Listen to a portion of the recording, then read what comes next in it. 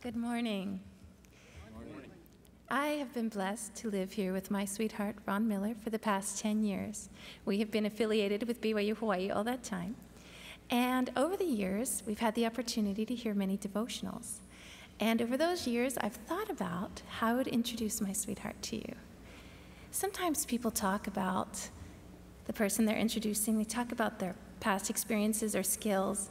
But I want to share something different with you today. I want to share with you about my husband's heart, because he has a beautiful heart. And I think that working with him as students, that maybe you don't have the opportunity to see it like I have as his wife. The first thing I want to tell you about my husband is that he has a passion for learning. He reads all the time, but his favorite thing to read are the things of the Lord. A long time ago, before we were married, so I couldn't watch over him and make sure he was safe, he decided to, instead of buying food, he would buy gospel doctrine books and read them and study them. And he decided that this was more important to him even than food to eat. So he ate rice and beans while he studied the words of Brigham Young and Joseph Smith. This is something I love about him, his passion for learning. Another attribute of my husband is his determination. He was raised agnostic. And his family, when he joined the church, he was 20 years old, and his family couldn't understand why he would want to serve a mission. And at the same time, his bishop said, you know, Ron, by the time you're old enough to serve a mission, by the time you've been a member for a year, you'll be 21. And it's not required for 21-year-olds to serve a mission, he said at the time. But my husband decided, he prayed, and he studied his patriarchal blessing, and he thought, and he decided that he wanted to serve a mission. And that determination inside of him was a rock, a core that he hung on to. He said he would envision as though he were clinging to the foot of the Savior. Amidst apathy and opposition, he prepared and served a mission.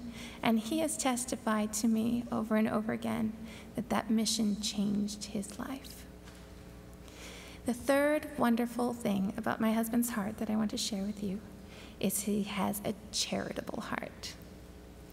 When we were students, we had 4 children during our student time, and we lived in a 2-bedroom apartment, and we didn't have a lot of money. But we learned about a special program that sponsored children in third-world countries. These children didn't have food to eat, a place to live, they couldn't go to school, they didn't have the uniforms they needed to wear for school, and usually were dressed in rags. And it was $15 a month that we could sponsor a child. And we decided that even with our meager income, that we wanted to help someone, that he wanted to help someone that had even less than we did.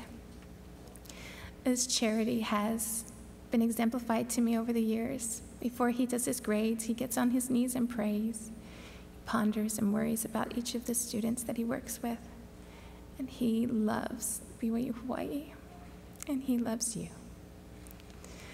So those 3 things, as you listen to his talk today, you can think about his passion for learning about the gospel, his determination to live it, and his charitable heart. And as you listen, I know you'll feel the Spirit. My sweetheart is truly the best person I know. And so I introduce to you Professor Ron Miller.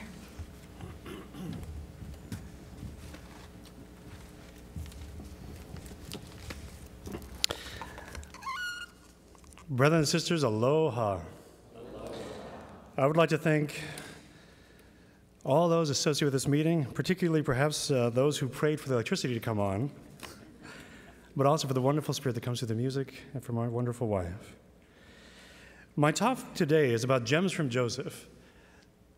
As members of the church, we have a wonderful blessing to have living prophets, living apostles, people who commune, speak with, understand Jesus Christ and our Heavenly Father in ways that have been unavailable to the world for centuries, if not millennia. I know that Joseph Smith is a prophet of God. I know that BYU Hawaii was established by a prophet himself, David O. McKay. And I'd like to go through some of aspects that come through Joseph Smith, that come through scriptures that he directly received, for example, the Doctrine and Covenants. Others he translated, for example, the Book of Mormon. Another inspiration that the prophets have also discussed that come through him. I'd like to give you an example. In Amos 3:7, this is the famous missionary scripture, most of us are familiar with it. In Amos 3:7, the Lord says, "Surely the Lord God will do nothing, but he revealeth his secret unto his servants the prophets."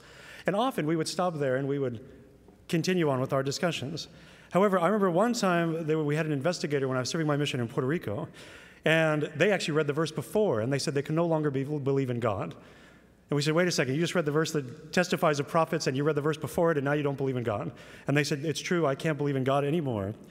Because as the scriptures are in the Bible as translated today, in Amos 3:6, the verse actually reads, "Shall a trumpet be blown in the city, and the people not be afraid? Shall there be evil in a city, and the Lord hath not done it?" And this person said, "There was so much evil, I had no idea God was doing it all. I thought he was good. Now that I know that God is evil, then I don't want to believe in God anymore." Imagine to yourself having a testimony of the Bible and coming across this verse, which is the same as the translation in Spanish, which is where the language that I served in. And we looked at that verse, and we looked at the person, and we said, we know God is good, and we know he loves you, and he loves your family. And we looked at this verse, and we looked trying to figure out some way. There were other verses we could cite to him and his family about the love of God. But when we looked in our scriptures, what we saw was the Joseph Smith translation of that exact same verse. In the Joseph Smith translation, there's a single word that has been changed under inspiration from the Lord. And it says, "Shall a trumpet be blown in the city, and the people not be afraid? Shall there be evil in a city, and the Lord hath not known it?" It's a simple word, but it testifies to the prophet Joseph Smith's inspiration under guidance from the Lord to help us understand the scriptures better. I actually met many people in my mission who had read Amos 3:6 without the Joseph Smith translation, who said they couldn't understand God nor that they want anything to do with him because the Bible itself talked about the evil that he did. We were able to show not only the Joseph Smith translation under those occasions, but also testify of the goodness of God in our lives and help them see the goodness of God in their own lives. Of the points that I want to discuss, that's the first. This idea that God knows what we need to understand about him, his nature, his goodness, his grace. My second point is there was a time when I was in Washington, D.C., and I was talking to a military historian. And this military historian knew a great deal about Rome, and they knew a great deal about Europe. And they said they had looked in the Book of Mormon, and they couldn't believe what they read. And I said, well, what was it that you read that was so amazing? And they said that they read in Mormon 6, 10 through 15. And this is a long quote. I'll only summarize it. This is when Mormon is looking at the destruction of his people. And he said, "And it came to pass that my men were hewn down, yea, even my 10,000 who were with me, and I fell wounded in the midst. And they passed by me, they did not put an end to my life. And when they had gone through and hewn down all my people, save it were 24 of us, and we having survived the dead of our people, did behold on the morrow, when the Lamanites had returned unto their camps, from the top of the hill Cumorah, the 10,000 of my people who were hewn down, being led in front by me, also the 10,000 of my people who were led by my son Moroni. And behold, the 10,000 of Gidgadona, and he also in the midst, and Lama had fallen with his 10,000. And Gilgal had fallen with his 10,000, and Limhah had fallen with his 10,000. And Janaim had fallen with his 10,000, and Cumanihah, Moronihah, and Antionum, and Shiblon, and Shem, and Josh had fallen with their 10,000 each. And it came to pass that there were 10 more who did fall by the sword with their 10,000 each. And he said he read that, and he said, as a Roman historian, he said, the Romans, we know their enemies. We know the Egyptians, we know the Parthians, we know the Persians, we know the Gauls. He said, we know the Carthaginians. Their armies were structured in armies of 3,000 to 5,000, the Roman legion. He said, you would never organize an army of 10,000 to do a 3,000-person job if you were the one supplying the money to pay the soldiers, nor would you be the one to send a 10,000-person army to fight a 3,000-person battle if you had to feed them, you had to sharpen their weapons, etc. He said, to bankrupt your nation. There's no way, he said, the Romans we know, and their problems were basically 3,000 to 5,000-person problems. If you had a bigger problem, you'd put 2 legions together. And he said, there's no way the Aztecs were fighting people with 10,000-person problems if the Romans themselves had 3,000 to 5,000 army problems. I said, I know the Book of Mormon is true. I said, I know Joseph Smith is a prophet of God. And I had no answer for this particular Roman historian until later, when I took some Spanish classes at BYU Provo. As part of the classes, you read a remarkable entry into the Aztec city of Tenochtitlan. It's written by a man named Bernal Diaz del Castillo. He was middle management under Cortez, not so high that he felt he had to cover up all the things he did that were incorrect, but not so low that he didn't have insight. What he wrote in 1568 was about when he, as this middle management person under Cortez, learned about people who were going to attack him during that first encounter with the Aztecs. Quote, Cortez then learned from them more fully all about the captain Xicotenga and what forces he had with him. They told him that Xicotenga had many more men with him now than he had when he attacked us before, for he had 5 captains with him, and each captain had brought 10,000 warriors. This was the way in which the count was made. Of the followers of Xicotenga, who was blind from age, the father of the captain of the same 10,000. Of the followers of another great chief named Masayakasi, another 10,000. Of the fathers of another great chief, the same number. Of another great Chakike, another 10,000. And of another great chief named Huatzoban, another 10,000. And I remember reading this and thinking, 10,000? In the Book of Mormon, this is a throwaway item. No one will get a testimony of the Book of Mormon because they read that the armies are in groups of 10,000. But I remembered what the historian told me about how this was impossible, and how in 1568, this was written down by Bernal Diaz del Castillo. Again, testifying the Book of Mormon, even in the smallest detail, is accurate. And by studying it, we will find truths of the gospel, which are the most important, but also the insights we can receive, knowing that it is all accurate to the smallest degree as written by a prophet of God and translated. In a similar vein, and this is my third talking point, in the book of 1 Nephi in 1634, we have a verse that says, and it came to pass that Ishmael died and was buried in the place which was called Nahom. In this, they are wandering through the wilderness. They are naming places. For example, Lehi names a river and says, this is the river Laman. And in this area, he says, Ishmael died in a place that was called Nahom.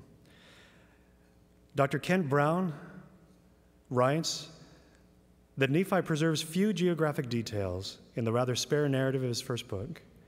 But in one instance, Nephi does preserve a local name, that of Nahom, the burial place of Ishmael, his father-in-law. Nephi writes in the passive, the place which was called Nahom, clearly indicating that local people had already named the place. That this area lay in southern Arabia has been certified by recent Journal of Book of Mormon Studies publications that have been featured, and they have featured 3 inscribed limestone altars discovered by a German archaeological team. Here, a person finds the tribal name NHM, Nahom, noted on all 3 altars. Such discoveries demonstrate as firmly as possible by archaeological means the existence of the tribal name Nahom in that part of Arabia in the 7th and 6th centuries BC, the general dates ascribed to the carving of the altars by the excavators. So I've started this talk with a spiritual insight that Joseph Smith gave us through his translation, but that even in the smallest detail, we can look to the scriptures. I remember when I was, before the age of 20, when I joined the church, I believed nothing about the scriptures. When I understood that there was a prophet of God, that there is a Jesus Christ, and there is a Heavenly Father who does love us, and that there is a scripture, the Book of Mormon, that is translated as the most correct book on earth. It made me want to study that, find out what does it say? What does it say about salvation, most importantly, of course? But also, what does it say about life? What does it say about doctrine? What does it say about the people that they're describing and the lives they led? As one example, and this is at BYU Hawaii, I teach statistics. I teach a statistics class and a multivariate statistics class, among others. There are interesting analyses you can actually do on the scriptures. One of these is what's called a word print analysis. A word print is essentially something similar to, although not the same as, something like a fingerprint. If I asked you to write an essay about the sun, your nouns would probably deal with the sun, things dealing with space, dealing with the sun, stars, perhaps the moon, maybe the earth, etc. Your verbs would probably deal with things about the cosmos, maybe light rays traveling. But the words that you fill, these filler words, when you say and, when you say the, when you say a, what you start your sentences with, is something that originally was used to discover items about Shakespeare. When the idea of a word print analysis came, it was essentially part of the history of it is that they tried to find, are there essays, poems in particular, by Shakespeare that could not be identified by other means, that perhaps this kind of analysis would help. In the foundation of the United States, there are also a series of essays written called the Federalist Papers. These are written by a number of authors, including Alexander Hamilton, Madison, among others, some of which we know who the authors are, some of which we're not sure who the authors are. This kind of word print analysis was run from a statistical standpoint to see who those authors were, both for the Shakespearean poems to see if they matched with him, as well as with the Federalist Papers. When this kind of analysis was run on the Book of Mormon, there's an interesting, very interesting history that I go through in my multivariate statistics course when we discuss this particular kind of analysis. Part of that history deals with when it was first applied to the Book of Mormon, the researchers at BYU Provo found that there was a distinct structure. What they found is that Nephi and Lehi actually match quite well. So do Alma the elder and Alma the younger, as do Mormon and Moroni, as you would expect from any father-son pair speaking the same language, learning from each other at the same time. There are also various distinctions. Some of these, for example, come between Joseph Smith and the authors of the Book of Mormon. One thing interesting about word print analyses is they find that if you translate something, you receive the word print of the original author. So that if I translated something, you wouldn't receive my word print, you'd receive what the person who I translated from. But if I wrote something, they have analyses where they would look, for example, at Mark Twain and other authors, and they found that in a word print analysis, even when I tried to sound like somebody else, they could still identify statistically that it was me. So when they applied this to the Book of Mormon, they found that not only, from a study by John Hilton, not only are the authors of the Book of Mormon distinct, but that the structure also holds up. What you're looking at is an article done by John L. Hilton with a methodology that has been published in peer-reviewed journals looking at the same kind of analysis. What he looked at were, for example, the odds of Nephi being Alma. And when you look at, if you were to look at Harry Potter and look at J.K. Rowling, you would find that Harry Potter, as much as you don't like Snape, that being Severus Snape, he actually has the same word print as Harry Potter. Why? Because it all comes from J.K. Rowling. You can match everything to her. What they find, for example, in the Book of Mormon is the odds of Nephi actually being Alma's voice. The probability is 1.5 times 10 to the negative 14th. He calls this statistical overkill. The odds of Joseph Smith being Nephi is less than 2.7 times 10 to the negative 20th as a probability, etc. They also looked at Oliver Cowdery, Sullivan Spalding, etc. And what they found was that there was no match for Joseph Smith. Now, having prayed about the church, that would be obvious to all of us. But it was nice to see it where a non-member would read this and say, well, wait a second, how can you get around the word print statistical analyses? And the answer is, he didn't. These are authors. He was a translator. One thing that's interesting, and this comes from a talk by Blaine Jorgensen, a popular LDS author. He said that in his discussions with the original group who analyzed this, they said everything was interesting and matched as you would expect. The Jesus Christ of the Book of Mormon matches statistically to the Jesus Christ of the New Testament. Heavenly Father, when he speaks in Doctrine and Covenants and in the Book of Mormon, also matches to the Heavenly Father we read about in the Bible. There was only one item that actually it was very hard to match up, and in fact, it was statistically indistinguishable. In Alma 48:17, there is a verse that states, "Yea, verily, verily, I say unto you, If all men had been and were, and ever would be, like unto Moroni, behold, the very powers of hell would have been shaken forever. Yea, the devil would never have power over the hearts of the children of men. This is the one statistical item they could not distinguish. Captain Moroni, with the flag in the days of the battles of the Nephites against the Lamanites, is indistinguishable from the words of Jesus Christ. There is statistically no difference between them. Clearly they were different as people. Clearly Christ is perfect and he is our Savior and Moroni is not. But apparently if you ever get a nasty letter because you ignored someone, because as Moroni wrote to Pahoran, apparently if Moroni wrote it, it would sound exactly like Jesus Christ would write to you. When you look at Moroni and Jesus Christ, it's true. At least in the way that they speak, there is no distinction statistically between the words they use and the manner of speaking that they would address you with. My fifth point. When I was in high school, I was told there are 9 planets. Well, now there's only 8, at least in our solar system. Sorry, Pluto. And there's some controversy about that. They're trying to get it back, and now it turns out it may have 8 more moons than we thought. So people, sort of the Pluto group, they're saying, bring that one back. But I was told there were only 9 planets, and the universe was empty otherwise.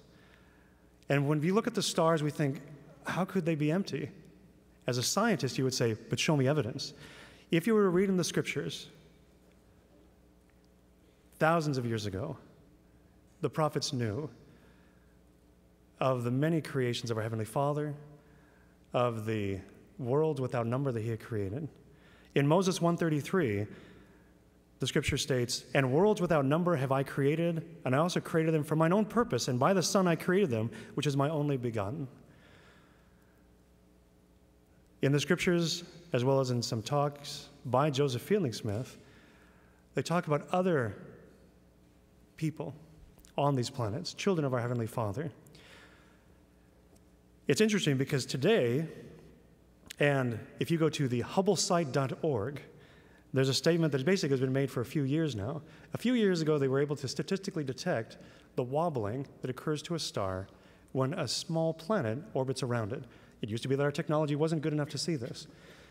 They would look for a physical darkening of that star as a planet rotated around it in order, or they'd look for something mathematical, the gravitational pull, for example. The estimates now is, and this is a quote from that website, which speaks directly and is the official site for the Hubble spacecraft and the Hubble telescope. Our Milky Way galaxy contains a minimum of 100 billion planets, according to a detailed statistical study based on the detection of 3 extrasolar planets by an observational technique called microlensing. Kailash Sahu of the Space Telescope Institute in Baltimore, Maryland, is part of an international team reporting today that our galaxy contains a minimum of 1 planet for every star on average. This means that there are likely to be a minimum of 1,500 planets within just 50 light years of Earth. The estimates are that every star in the universe has at least 1 star on average, which would give us 100 billion stars in our own galaxy and 100 billion galaxies in the known universe. All of a sudden, the scriptures that talk about the creations without end, worlds without number, suddenly become real, not because the science says it, but because anciently the Lord revealed it to his prophets.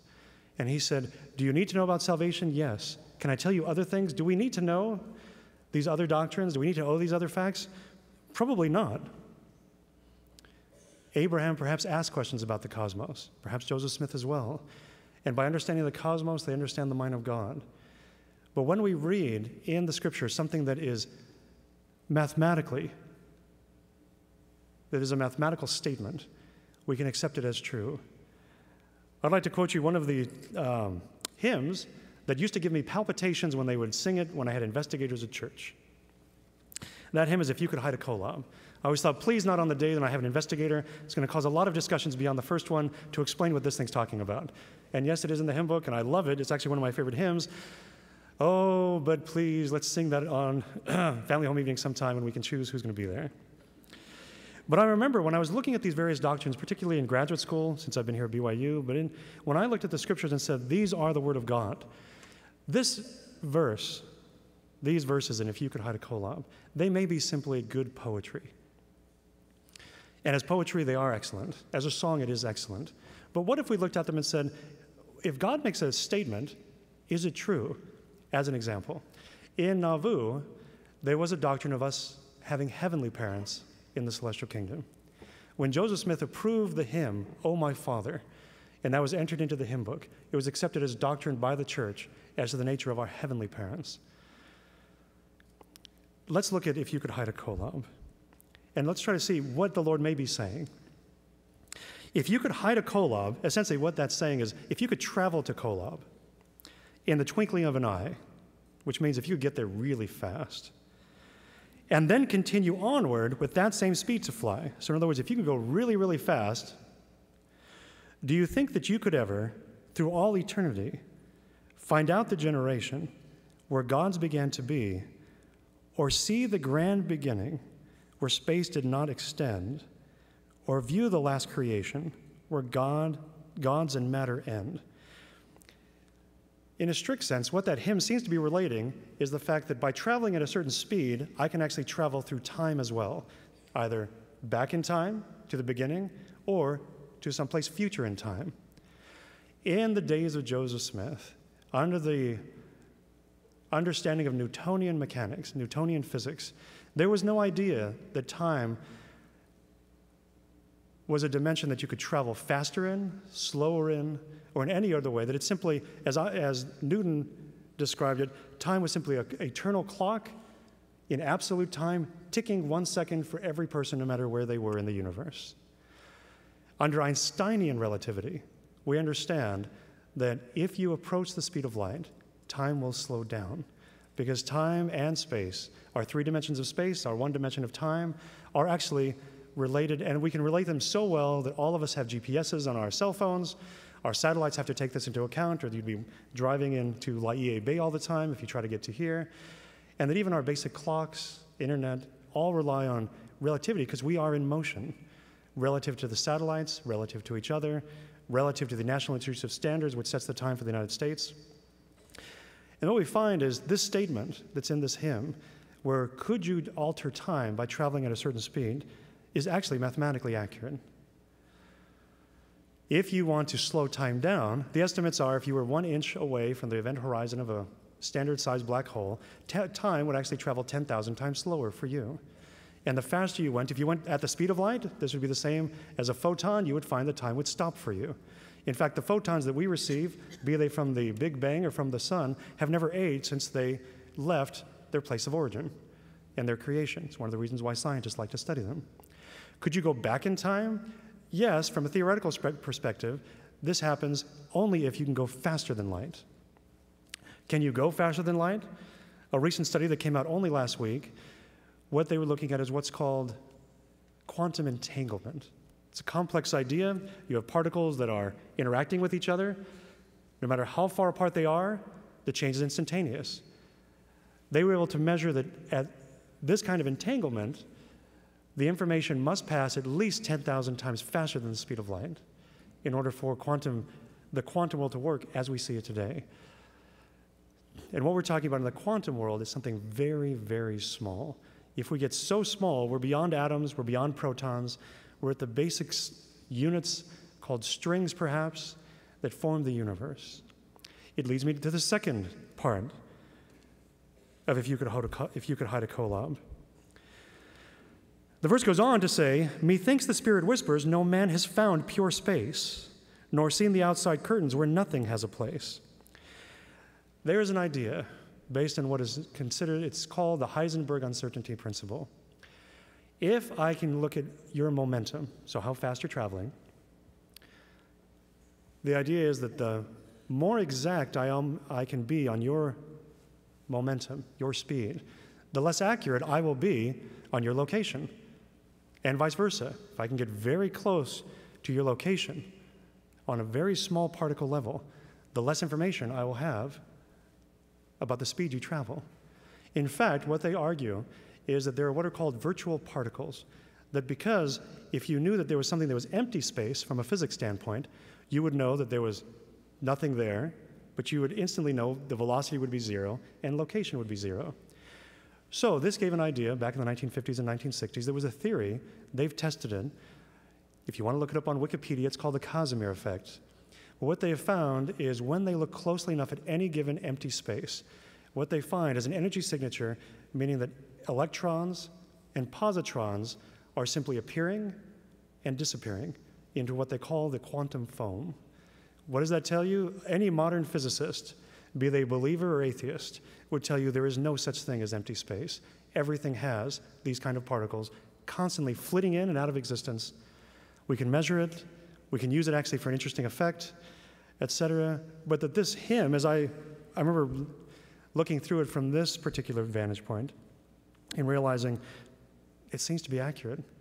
And what I don't understand about it is simply because of my limitation, not what the Lord put into it. My next point, which is actually the seventh point, is one that doctrinally I think is very important also.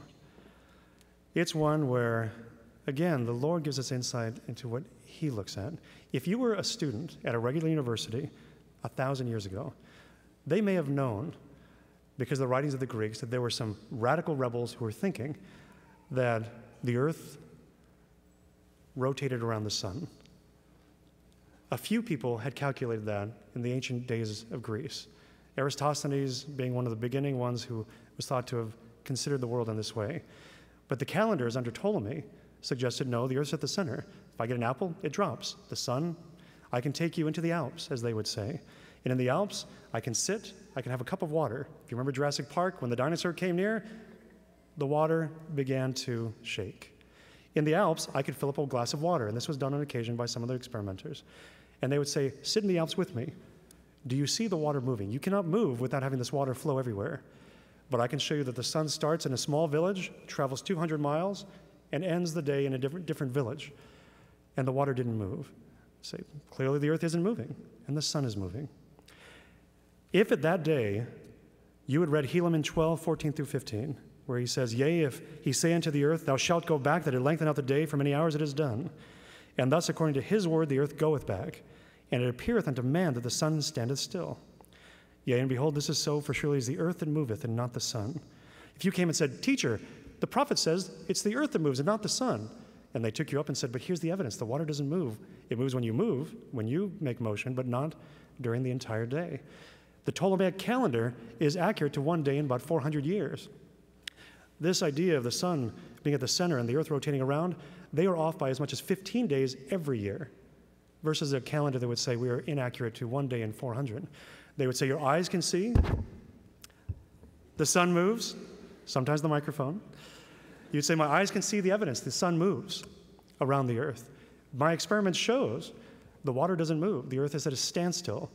And if you looked at this and you said my physical evidence suggests the prophet is incorrect, not only would you have been wrong from a scientific standpoint, not only would you have lost perhaps even your own salvation, but today the scientists would look at you and laugh at your ignorance, because today we understand with clarity it is the earth that moves and not the sun.